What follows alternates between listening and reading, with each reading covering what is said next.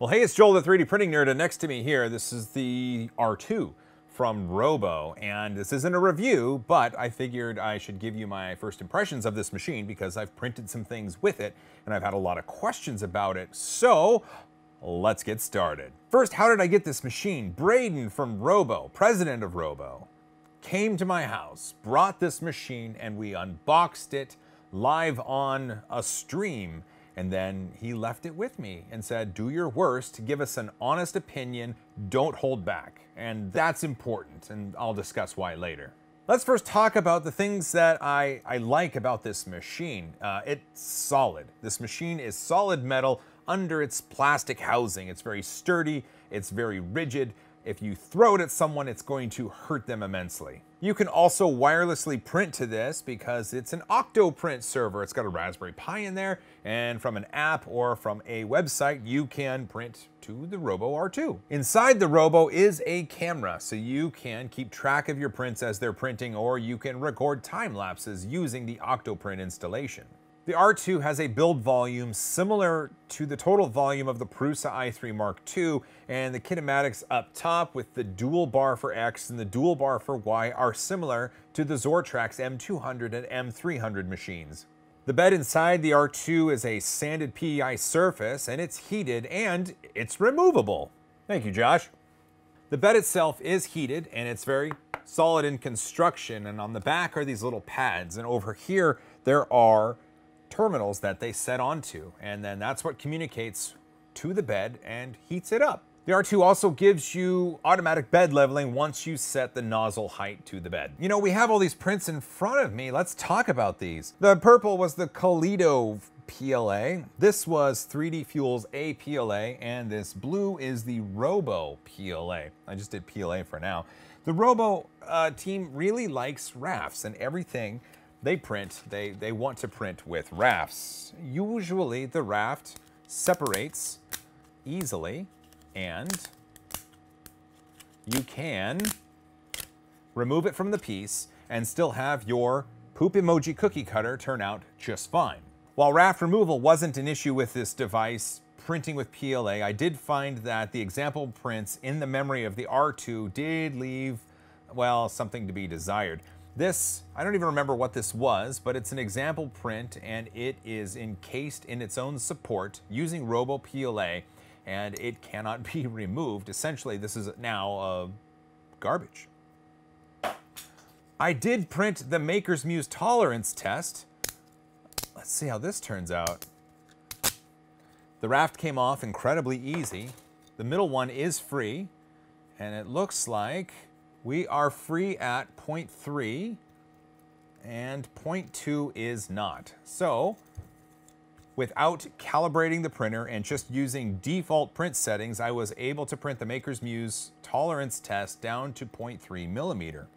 And that kind of gives me an idea because I also tried to print the Nautilus gears. And while this piece fits into the gear just fine, the piece that's supposed to tie these bars together do not fit into each other, and the tolerance isn't right. So I think with more calibration and more fine-tuning, I could make the bars in the Nautilus gear work, and I could probably get 0.2 to be free. That's not to say all tolerance on this machine was bad. This is an example print on the printer's memory, and I was able to screw the cap into the top just fine. It also looks snazzy. And this Creative Tools bottle, its cap worked as well. So even though the tolerance isn't exact enough for a small piece, it was still able to print things that fit into each other. One of the issues I did run into is this layer shifting, and it's horrible. You look at this model, and this is the Moon City, I think, or something. I'll put a link down in the description. But the Moon City itself, for the most part, it looks pretty good. But this horrific shifting essentially ruined the model. This My Little Pony unicorn by my buddy 3D printed Aspie, of course, experienced some layer shifting as well. And it's catastrophic, and I did have to kill the print. I did run into an issue, though, with prints where it wouldn't print well. It was stuttering or just clicking. This is with the APLA here from 3D Fuel. Here's the Game of Thrones dragon, and you can see it on the wings here that it's still for the most part sturdy, but as you can see, the wing just, well, it broke off, and that's because of this skipping and this stuttering and this horrible clicking noise that the printer was making while it was printing this. And it turned out to be temperature related. This filament I was printing on the Robo R2, originally at 205 degrees centigrade, and I thought that would be fine for the PLA. I printed it at 201C on my G-Max printer. 205 didn't work on the R2. 215 didn't work. 225 didn't work. I eventually set the printer to print this PLA at 235C, and it printed this rocket just fine, and it printed that rocket just fine. And it looks like even at a higher temperature, the raft comes off. The raft comes off. The raft. For the most part, the raft comes off. Print quality is decent, but I do notice on all prints there is this texture, and it's hard to describe, but on close-ups, you can definitely see it. You can even see it on this birdhouse. And talking to Robo, I did find that they knew about this, and they said that it's a problem with the resistors on the stepper drivers, and they are going to address it. It's good to know. One of the things that really threw me for a loop on this machine was the cooling and how insufficient it is. This birdhouse is an example model on the printer's memory, and it's supposed to print out as an example, as a demonstration of what this printer is able to do. But if you look at all these underhangs, they're atrocious. It's as if the printer just couldn't cool the filament fast enough. I'm able to take off the raft just fine, but the underside of that model and that curve up just looks terrible. I did talk to Braden. Braden did say that they knew about this and they were going to be outfitting the R2s with a new fan shroud. He sent me the model for the fan shroud, and I will print that out and I will mount that on the machine at some point in the near future. But the Benchy looked good, and Benchies should look good. And my Maker coin, it looked good because my Maker coin should look good. This little test thing looked good. For the most part, it looked like this printer really wanted to print well. It just couldn't. It couldn't get all the way. And we're working on it. And I'm hoping that a new fan shroud will help. I'm hoping that I can talk to Robo about the temperature inconsistencies when printing this filament. I'm hoping that I can reduce the clicking and get some more quality prints out of non-Robo PLA. So if we're continuing with things that I need to see changed or that I didn't like, the touch screen doesn't register all touches to it. I had about a 60% success rate when navigating the menus on the touch screen. You can also print from the web interface, or you can print from the app, but the app is only available on iOS devices. The Android app still is not available for this printer, even though it's been out long enough. The app for Android should have shipped at the same time as the app for iOS, and being in software for 20 years, I know that's a possible thing, and it should have been done. And finally, the power brick on this machine is louder than the printer itself. The power brick has, well, a loud fan on it. Here, let me show you.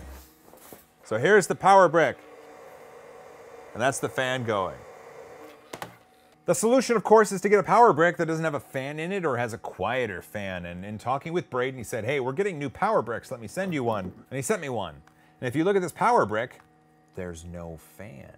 So it should be, I would imagine, silent. And of course, I will install this and use this going forward. Well, in the end of this first impressions video, the machine really has a lot going for it, and it has a lot of potential. It's like a kid in high school who's pulling a C average, but this kid, you know, is a genius deep down inside, and it just takes the right teacher and the right motivation to get that kid to boost his grades and to graduate with a higher GPA. So I think that's what we have. We have ourselves a high school student that's not quite motivated, and we just need to get him on the right track.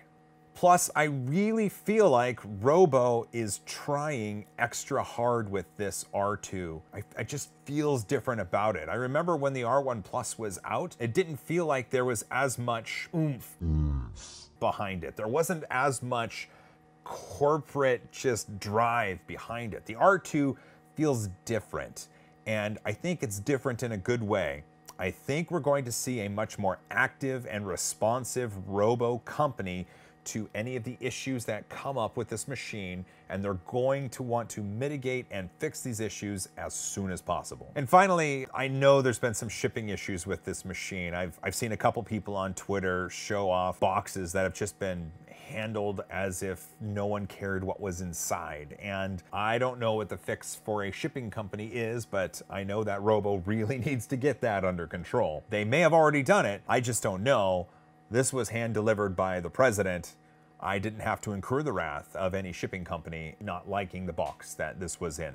All right, well, that's it. You know, this is like my first impression of the machine, and I think it has potential. I think it just needs to do better, and I think it's going to do better. I think it's going to take Robo itself putting some fixes out for the machine, and it's going to take some fine-tuning of the profiles, and I think we're going to have ourselves a really good shot at being a winner here. I really believe that. It's just going to take a little bit to get there. I think that the release of this machine was premature. I think that this machine and the development process should have baked for another 3 months before it came out and got into the hands of people. That is my software experience. That is not my hardware and manufacturing experience speaking. So if you don't agree with me, that's great. Let me know in the comments why. All right, I got to get to printing because there's a lot more filaments to try with this machine. I got to print a new fan shroud, I got to install that new power brick, and I got to send a bunch more stuff up to Octoprint to keep this machine printing 24/7. Thanks for watching. Don't forget to ring that bell. A big thanks to everybody that supports me via Patreon, via YouTube Red, and for everybody that lets the ads play. And finally, don't forget to hug each other more because I love you guys. As always, vases are cool, and high five.